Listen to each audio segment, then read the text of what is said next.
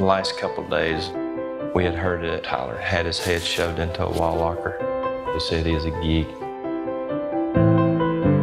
My concern is that you were making someone feel so uncomfortable that they didn't want to be in school.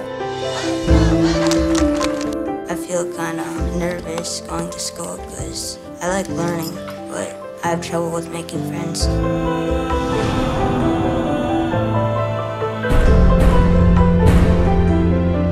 They said he is a geek. Some kids had told him that he is worthless, to go hang himself. And I think he got to the point where enough was enough. Tonight, a tragic situation. A Perkins boy, just 11 years old, believed to have been desperate enough to take his own life. This is an awfully complicated and difficult issue. Kids will be kids, boys will be boys. They're just cruel at this age.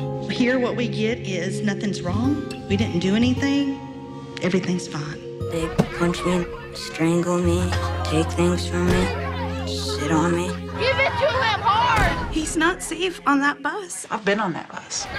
They are just as good as gold.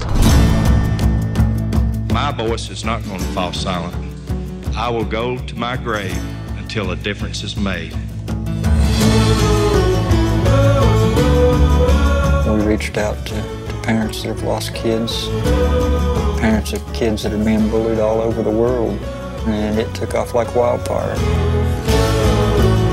All it takes is for one person to stand up. Be the difference. Go out and find that one child, that new kid standing over there by himself. Be willing to stand up for him.